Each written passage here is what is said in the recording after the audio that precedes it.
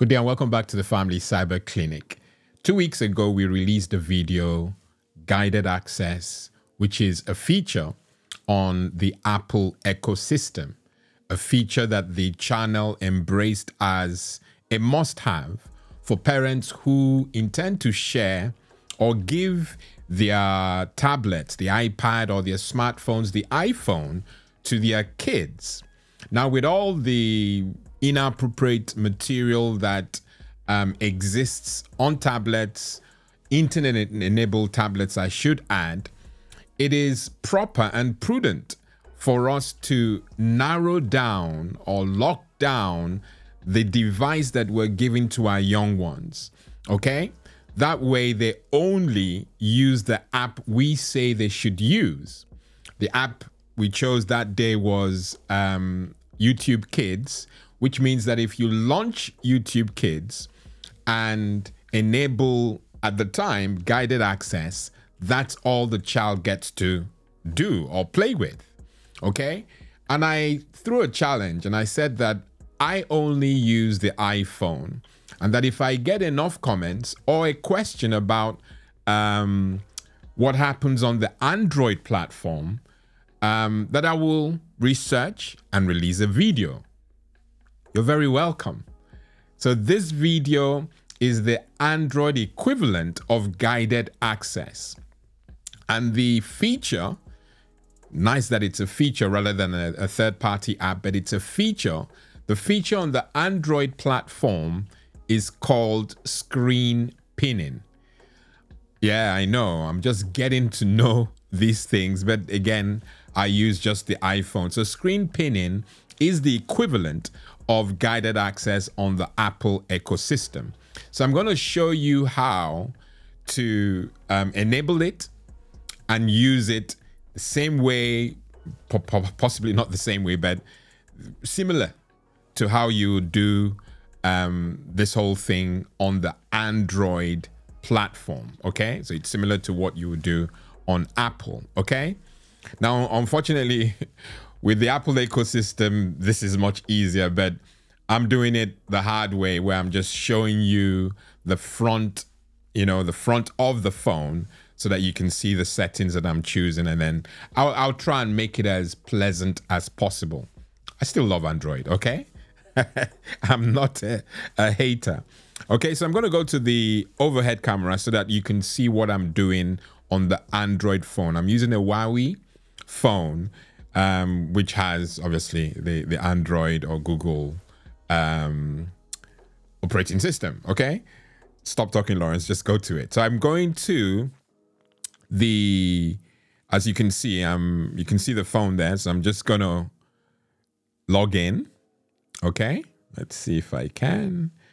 Let me hide my not that you see, but at least you can see me pressing. So that's a prudent thing to do so that others don't get to see your details, okay?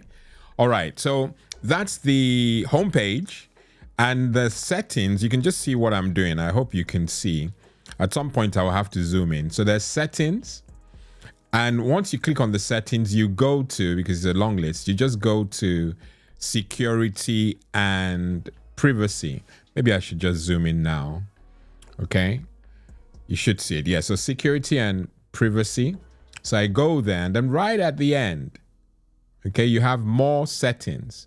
So you click on more settings, and then down there you can see screen pinning right at the bottom there, the last one, okay, that there, screen pinning. So you just need to turn it on. It's off at the moment, so you turn it on, okay, and you have this, and it gives you some information. It says screen pinning locks the screen in a single view, which means if you want the child to only use an app, that's all they get to see until you try to come out.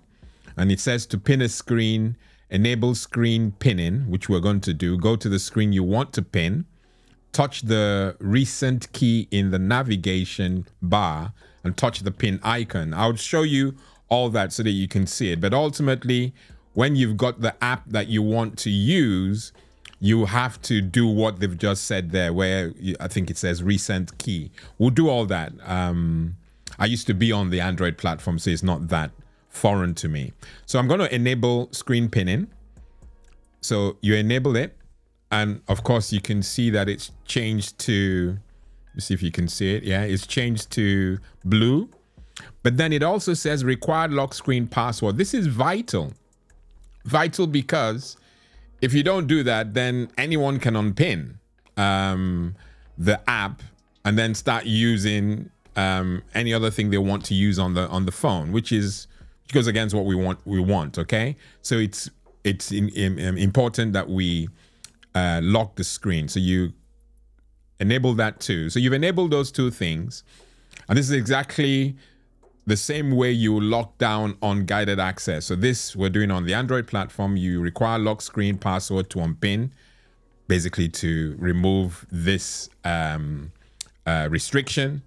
And of course, make sure that you set a strong and complex passcode or password, okay? So now that we've enabled it, we simply go back to the screen, or rather to the home screen. And now I want to use YouTube Kids, the same way I would have done on the Apple platform. And you can see that I've downloaded it. It's just there. So I'll click on YouTube Kids, okay? And I'm sure I can turn it this way. Yeah. So you can see it's showing there as an app that I can use. But to pin this particular app, I have to do what they mentioned. Remember it said that we should do, we should go to the recent app and then pin it. So at the moment, this app is not pinned. I just opened it. But to make sure that this is the only app that plays in singular view, or in an isolated view, basically only thing that plays, I've got to go to the recent apps and then pin it. So to go to the recent app, I have to click on, let's see. I don't think you will see it. I hope you do. But on the Apple platform, to go to recent apps, basically apps that are open, is really not clear here, and I don't know where else to go, but it's there. Don't know whether you can see it. Can you see it? Just gonna see if you can see it. This is the crazy thing about. Okay, so just there is the recent. Okay, now it's clearer. Can you see that square box? You just do that square box. If I click on that, it will now show me the apps that I can pin. Okay, so I'm going to turn it again. I hope I'm not making you dizzy. So now that I've gotten it, no, I can still do it this way. Yeah. Okay. Yeah. Okay. Can you see the pin?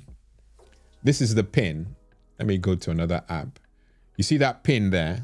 That is a pin. So to pin it, I've got to click on that pin, which I'm going to do now. So it says screen pinned.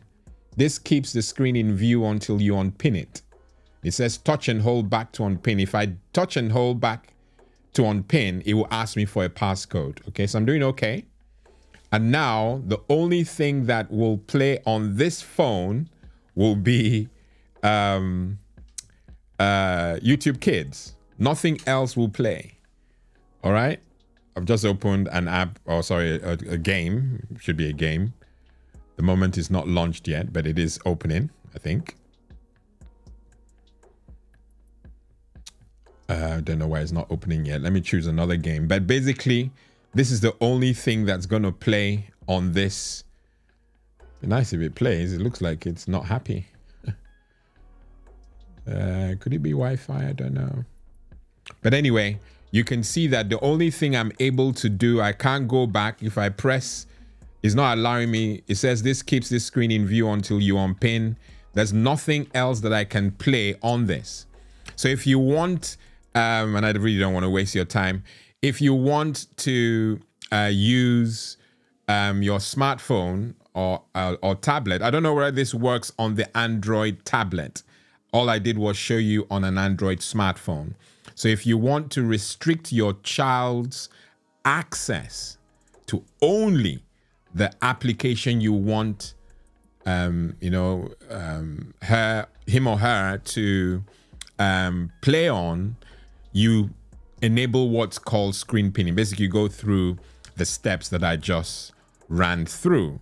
Like I said, it's cumbersome on, demonstrating this on the Android platform. Anyway, for me, I think maybe if it's easier, you may well put it in the comments and tell me how I could have done that easier. But I know that on the Apple platform, this is much easier to demonstrate. Okay, I hope this has been of help to you, especially the user who engaged me. There was one particular person who engaged me. You know yourself. Okay, I hope this has helped. Now you can also enable this on your friends. I think you said family, friends, Android smartphone. Okay, so you can square that off, and I hope you remain happy. I've been your host, Lawrence Idem. Until next week, God bless and goodbye.